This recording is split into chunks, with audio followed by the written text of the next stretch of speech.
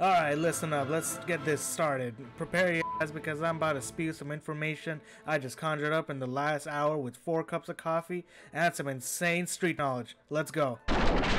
Now let's start off with the Ordovician extinction. About 440 million years ago, small marine animals died out. Collectively, second largest of the 5 major extinctions of the history of the planet.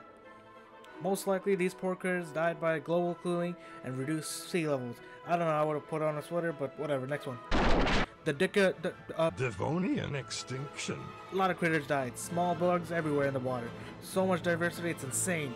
There were trilobites, arthropods, sponges, brachiopods, wixid, Prichia, jawless fish, Priapulida. Lobopodidian, Kimbrella, Charnia. even those things, even these things. Still with me? Good. On to the next period. Fast forward 375 million years, we got the Permian Triassic Permian Triassic extinction. I mean, this period has some cool stuff, like, moving on. Now we're in the nitty-gritty of the timeline, the Cretaceous extinction, aka the end of my favorite dinosaur. This period has the coolest, in my opinion. And I'm not supposed to give my opinion, but the Spinosaurus was the best dinosaur ever to exist. And if you think otherwise, I will deliberately place Legos in your living room floor, and when you go to get a snack at 3 a.m., you're gonna feel the wrath of 1,000. Anyway, this period also consists of the KT extinction, aka the biggest vibe check the world has ever seen. Vibe check.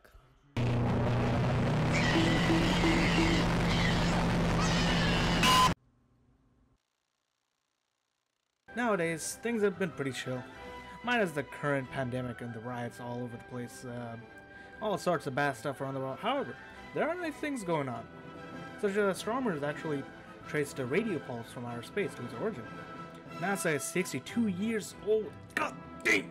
My Halloween costume, and much more to come in the great Wild West world. World.